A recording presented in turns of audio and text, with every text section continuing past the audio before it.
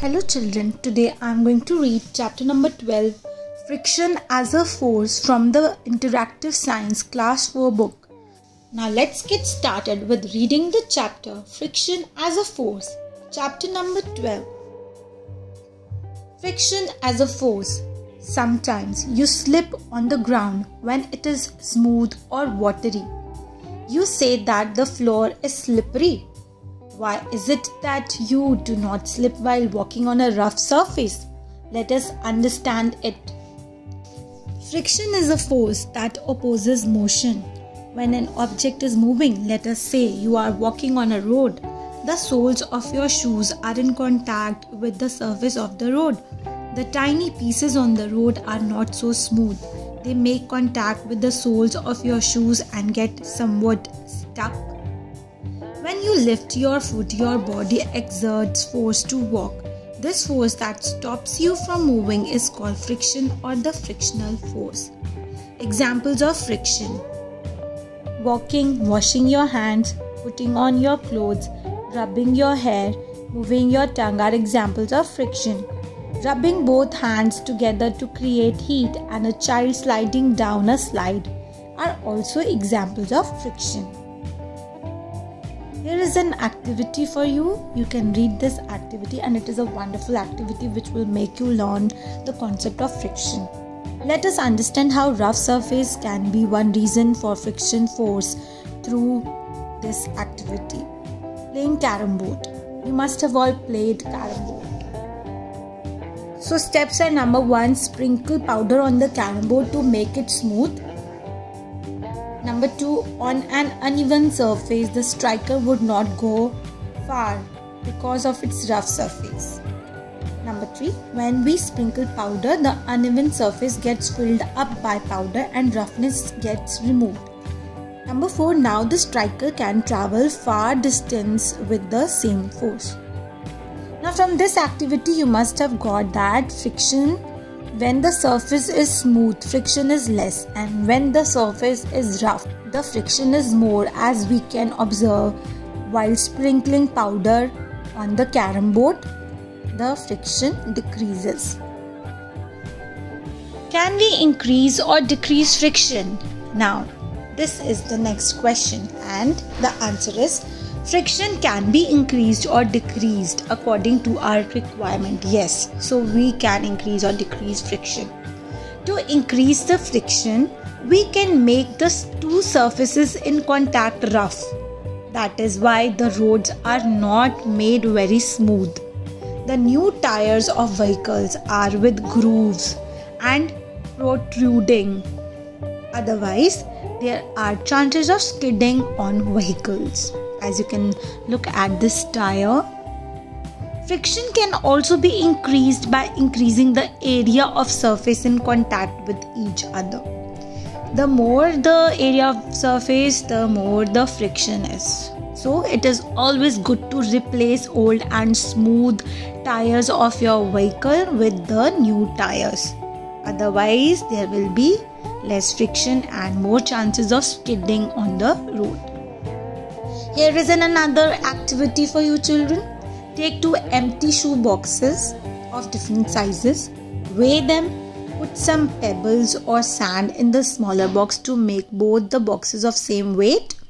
Now slide them one by one, starting from the same point of a wooden plank. Note down the time taken by each one of them with the help of a stopwatch. You will observe that the box with a bigger surface takes more time to cover the distance. What is the reason? This is because the friction is more because of the bigger surface area in contact with the slide. To decrease the friction, the surface in contact should be made smooth. For example, when it rains, the water fills the tiny spaces and uneven portions of a road. The road becomes smooth. It is therefore advised not to drive fast on a rainy day when the road is wet, or the vehicle will skid and may turn over. Machines work best with least friction. In order to reduce friction, various machine and engine oils are used. Such oils are called lubricating oils or lubricant. So now you know what is a lubricant? The oil that is used to reduce friction in the machines. The oil makes the moving parts smooth. Hence the machine works smoothly, making less noise. Grease is a thick oily paste material that is used in machines to make its parts smooth and reduce the friction. It is also a lubricant. Sometimes we use fine powder to fill the gaps and make the surface smooth. So grease is a very thick oily paste and it is also a lubricant. Friction is less if the surface area of two objects which are in contact is less. The last activity you did with the two shoe boxes showed that the smaller box with less surface area moved faster. Friction is useful. Although friction is a force that opposes motion still, it is very useful to us. Number 1. It allows us to move without slipping. You walk using the friction of the ground. Number 2. People are able to drive their vehicles because of the friction. Rails move on tracks due to friction. अगर friction नहीं होगी तो ये possible नहीं होगा. Number 3. You could not hold a pencil in your hand without friction between the pencil and your hand. Also, you are able to write on a paper because of the friction between the lead of your pencil and the paper. Number 4.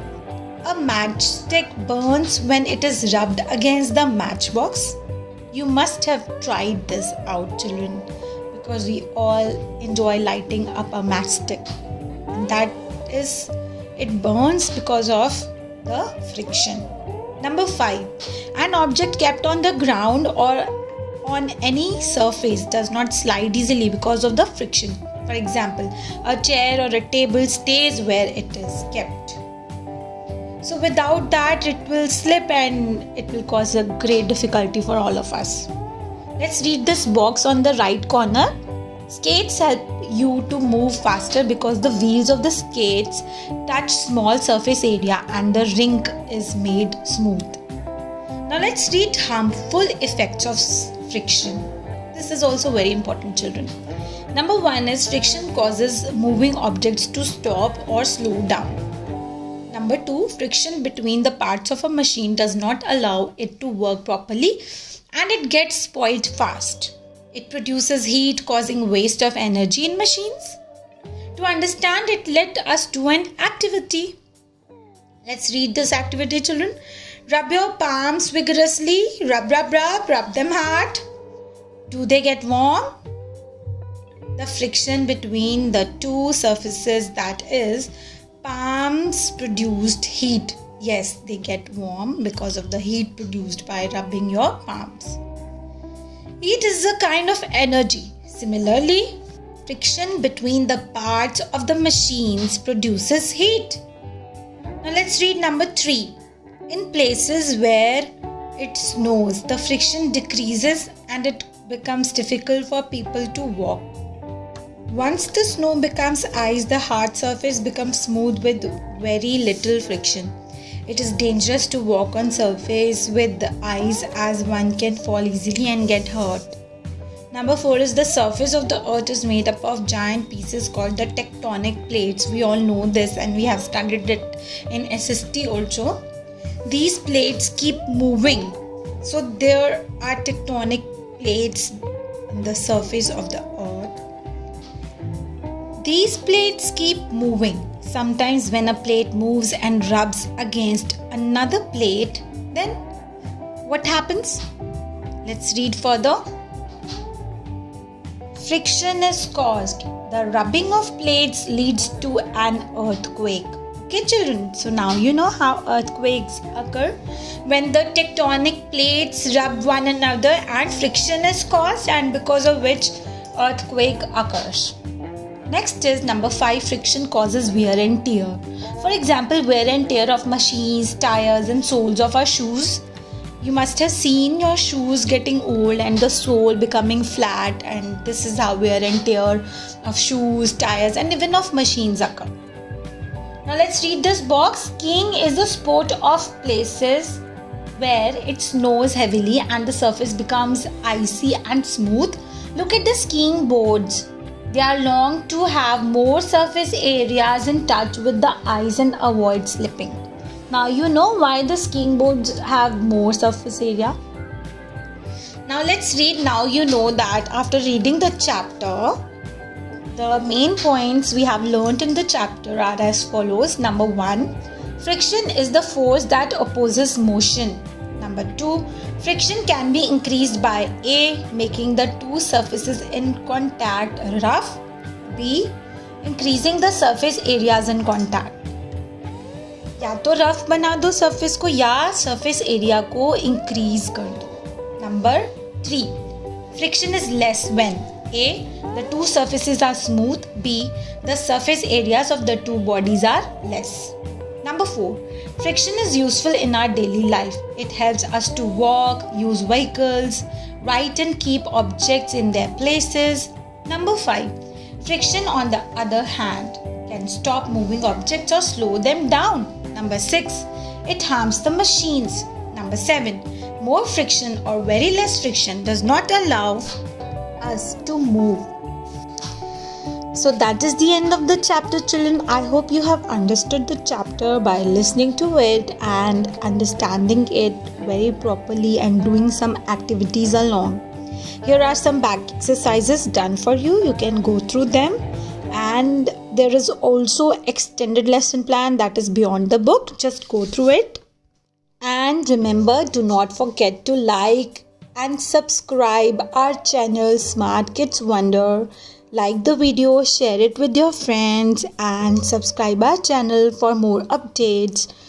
Do listen to the stories that are there on the channel, and write your comments below if you need further help. Thank you so much, children. Happy learning.